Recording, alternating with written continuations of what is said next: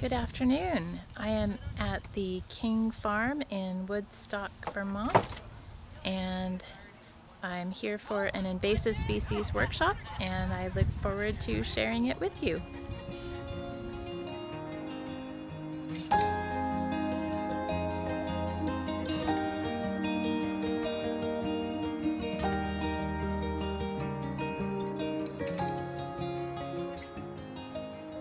The King Farm is a historic property that was bequeathed to the Vermont Land Trust, a nonprofit that promotes sustainable stewardship of farms and forests.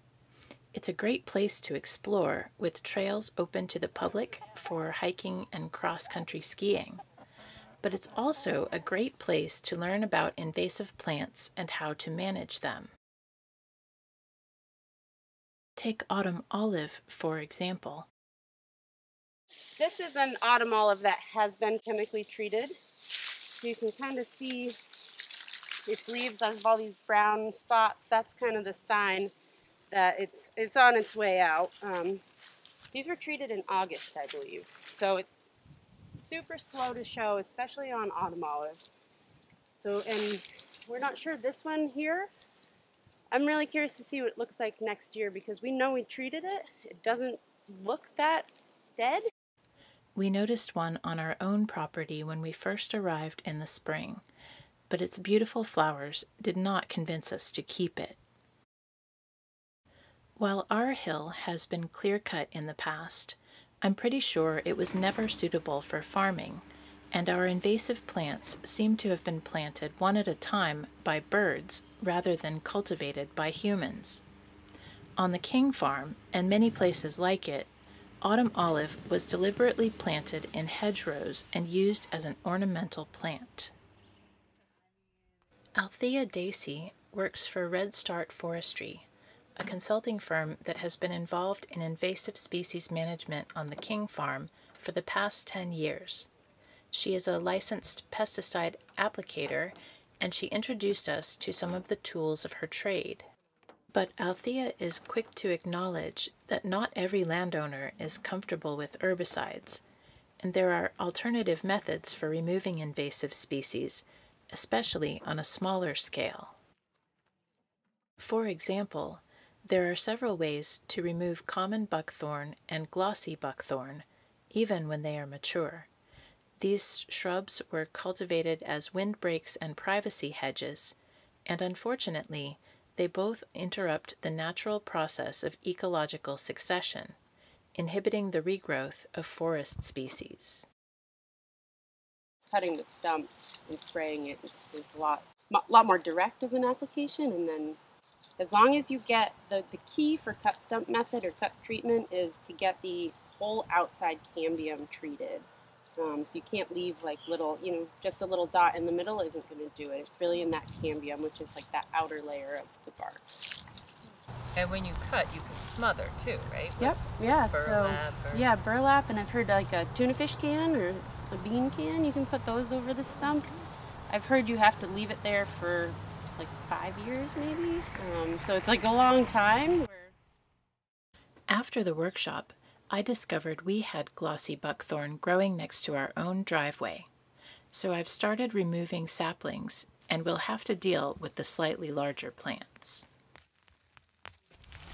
So this is, I think, other than maybe a tractor, one of the best ways to do the mechanical removal, which is hard to do without having a tree to latch onto. But basically the idea is you tuck that in around the base of a honeysuckle or a buckthorn or something like that, and then you pop it back, and it rips the roots like right up out of the ground.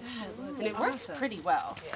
You don't want to break the roots because a lot of them, buckthorn, honeysuckle, they'll resprout out of those. So there's kind of that trade-off, and especially with, if you do this to a big plant, you can pull out most of the roots, but wherever they break off, the little ones are going to pop out, but they'll still be connected to like a pretty large root system. So the best way is to get most of them with this and then use a mattock or something to get all those other ones out too. Another way of mechanical removal is with a chainsaw for the bigger ones. A handsaw for some of these little guys, like bittersweet, it's really easy to just zip them off with a handsaw. If you don't apply herbicides to them, they're going to resprout. but you are removing the plants that are fruiting and flowering, and resprouts are going to be smaller and possibly easier to deal with, although similar to this, their root system is still going to be huge, so they're going to be plenty productive and they're going to grow quickly. So this is what we use in conjunction with the mechanical tool is the chemical. So this is a buckthorn blaster like we were talking about. Looks like a bingo blotter. It has a little foam lid on the top. Doesn't spill any herbicide until it's like hit onto something. So really easy way. It's a little bit cumbersome to deal with the lid and hit the stump, but it's not bad.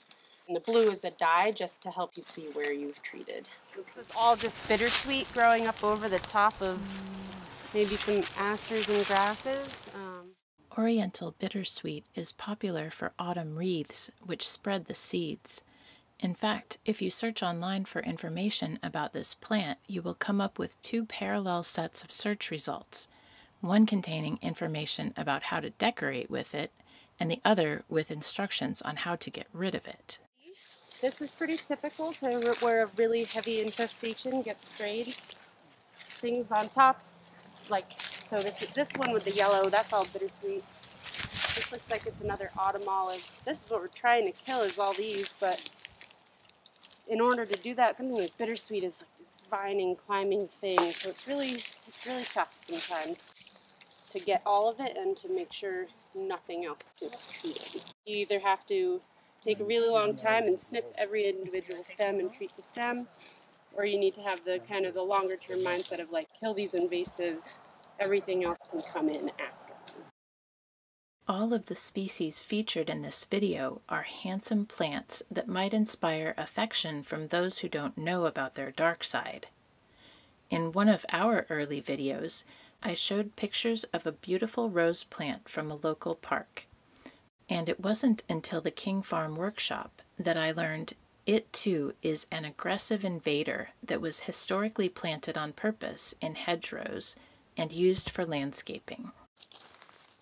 I have since pulled up a dozen small rose plants from the shoulder of our own driveway, and I'm glad I learned the truth about them before they had a chance to spread. I also used a trick I learned at the workshop and hung my uprooted weeds in a nearby tree to dry out the roots.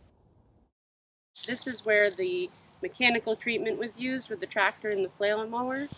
And then the chemical was used to treat the resprouts of all of these stumps. So it's almost impossible to believe now that we've got this nice big meadow, but there were, 20-foot tall rows growing up over trees, and autumn olive, bittersweet all over the place in here that you couldn't deal with, couldn't mow them. They had to be mowed around, so they stuck around for years and years, and just like we were saying, were seed producers and spreading into other areas of the property. So this is a good example of one of the spots where you can use a couple different types of treatment methods. This is how they end up sticking around, as they get a little too close to a fence post, or here's a burning bush that's snuck in here too.